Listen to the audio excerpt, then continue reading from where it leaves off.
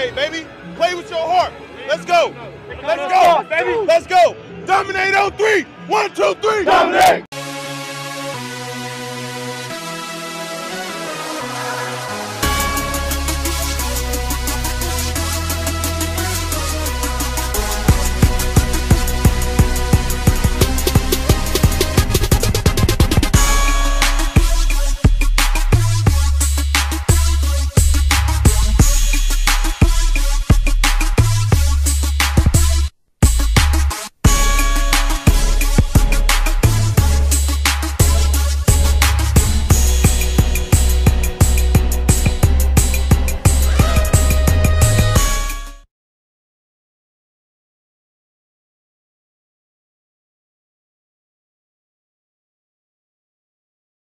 Travis, Carrie, California, way on the other side of the United States, man. So, Antioch, California, born and raised. Been out there for a while. Came out here to play ball, which is good. So, back here in Ohio.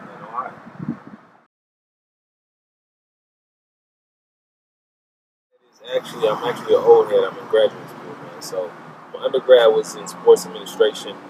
I'm actually doing a graduate program in coaching education, which is good. I'm kind of doing a half and half coaching education within the recreational side of it too. So kind of getting the both the best worlds, doing it from a coaching standpoint, where as far as I'm familiar with the issue, I'm familiar with the topic, and it's something that I've done from a little bit. And then the recreational side on just getting that extra benefit from that sports administration side, knowing the ins and outs of both kind of studies and putting them together in one.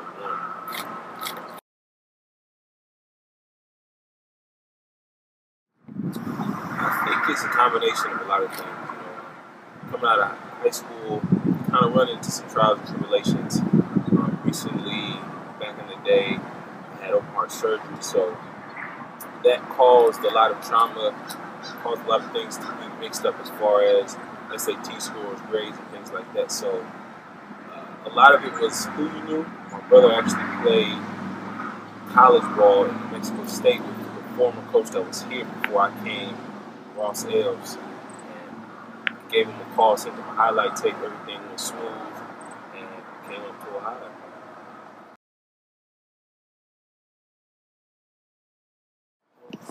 Well, the doctors said that I was born with a birth defect, so what ended up happening was one of my major arteries connected to the heart was actually between the lungs. So when I would run and exert myself, the lungs would expand, closing that artery, which would allow me to pass out, faint, and very shortness of breath from a lot of activities that I did. And when I went to the first checkup for the doctor, actually, they couldn't really find the problem. It actually took them a year to find the problem. So my sophomore year, I actually had the surgery in high school. And within that year, it was very hard. School and things like that. I missed a lot of school, which allowed me to fail a lot of classes. It took a whole year, my junior year, to actually recover from the surgery. And senior year was a blessing. I had a good season, and I think the game today that is played, the risk of injury is very high. And I've been wanting to experience a drastic amount of injuries, but yet still been able to successfully balance myself to the outside viewers to be still the top of my class or my position as far as came in, hip surgery, hip labrum surgery my sophomore year, into my freshman year, going into my sophomore year. Junior year, I had a labrum tear on my right shoulder, and this past year, actually, I tore that same shoulder again. So within the midst of being in college, I've had 3 surgeries, 4 total within my whole life. And each one, it makes you realize how much you can't take your life for granted. Things happen in the world. When you look back and play the sport, you actually want to be able to look back and enjoy the rest of your life. Sports is only a short period of time in your life, and some of those things that you want to do after sports can be hindered with the amount of injuries that you sustain. So definitely I've been one to experience a lot of the injuries, and it's tough. It's tough always coming back and being able to come back as full strength or better than you were, or worrying about the injury, if it's going to be okay going into the season. So it's definitely a mental thing.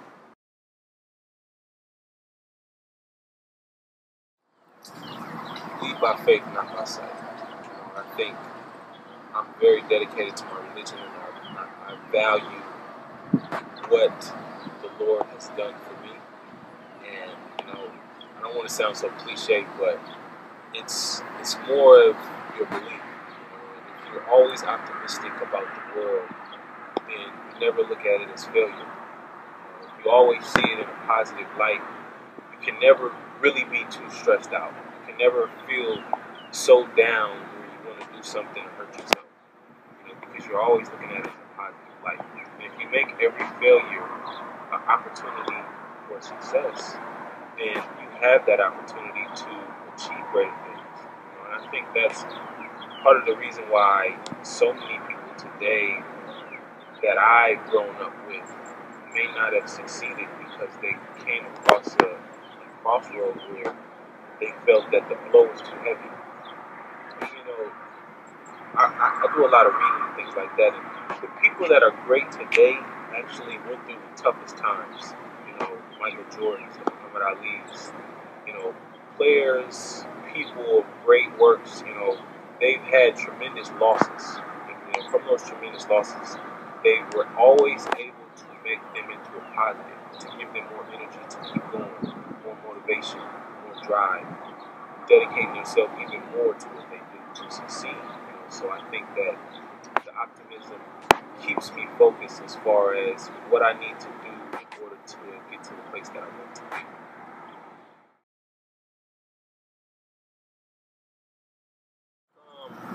My work ethic comes strictly because I want something bigger in life. To me, coming here, I did experience the party life my freshman year and things like that, but when you start buckling down and you start counting the years after freshman year, you start to realize, what are the things that you want in life? What are things in life that are still going to be there if you choose not to do them? And I tell a lot of players now that party, women, drinks, things like that, those are always going to be there in your life. Why allow them to hinder your success? When you're actually trying to achieve something. So, my work ethic comes just from humbling myself and dedicating myself to the game that I love so much, and knowing one day after I reach my goal that those things will be actually better doing with the successful in hand than worrying about how unsuccessful you are as a person and still trying to do those things and complete those. So, work ethic is what separates the good from the great. I'm someone who has a big dream as far as I want to be somebody well known. I want to leave a legacy when I leave Ohio University. I don't want to just be another average Joe Schmo.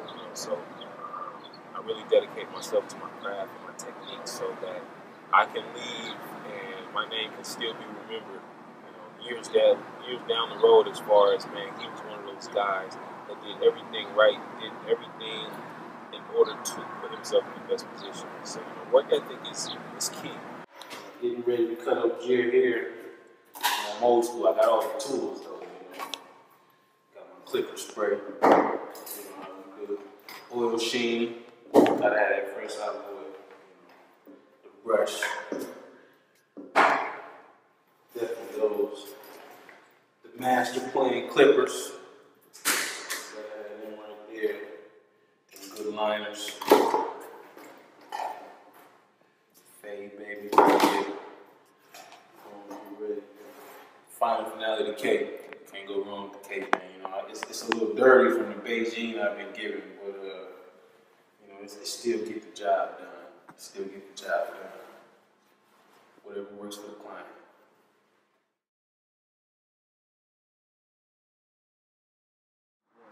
I started cutting hair because just like yourself, I got tired of barbers.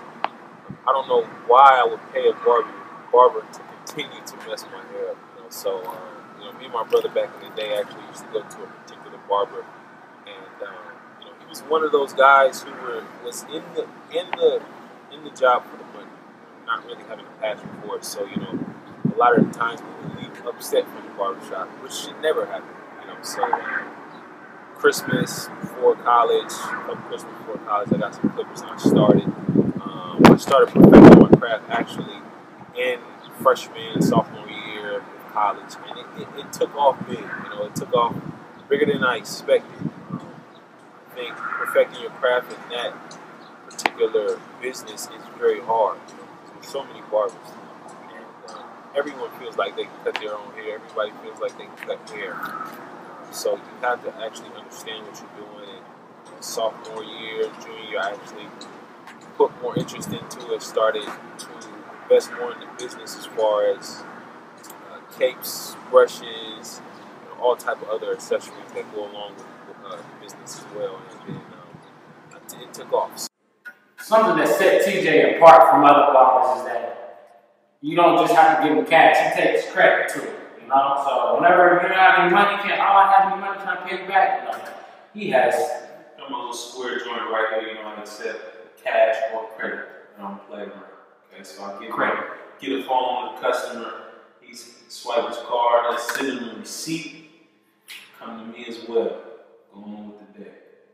And that's how it works. Good haircut, I'll pay for it. And I'm ready for the club. Ready to get out. You're right. Get out.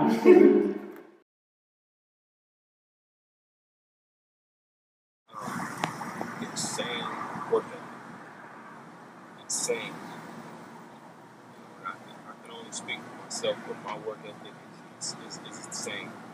And when you come from a small surrounding, maybe even a small school or something that seems so far-fetched, the only thing that's going to set you apart is your work ethic, the dedication that you have, becoming humble as far as when you start to receive the blessings that you earn to get, you don't forget what you did to get there.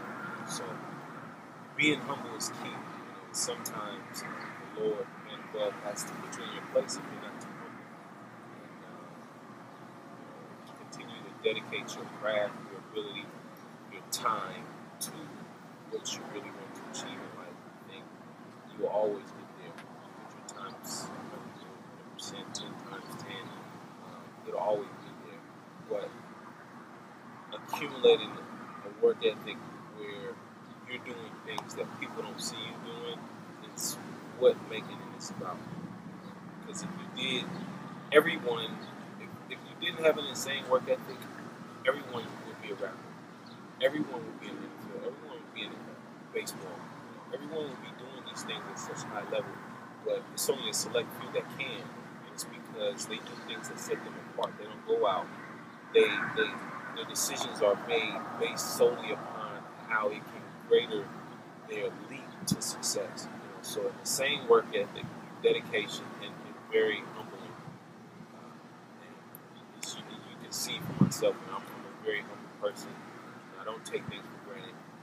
And I would give that advice to anybody who has dreams or aspirations of achieving something that may seem so far-fetched or seem so for real as far as it's not possible.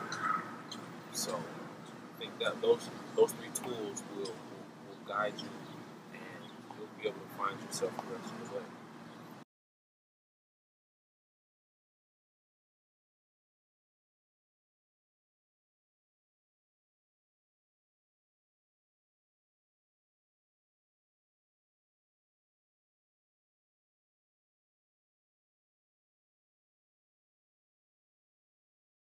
I'm asking all you guys to get up, get out, and do something. Stay motivated, stay driven, and humble yourself to what you want to do in life. You know to happen. There's nothing right here. All of this, it's blind. All of this is made, created. Okay. Got baby edges. If you have blonde edges, now you have baby edges? What'd you say? Did you have blonde edges, now you have baby edges? It's blonde baby edges. Okay. Now created the look. Okay, now you see the line there now. Got the mustache real nice, cleaned up the facial. There was one time he had me looking like Trey Songz.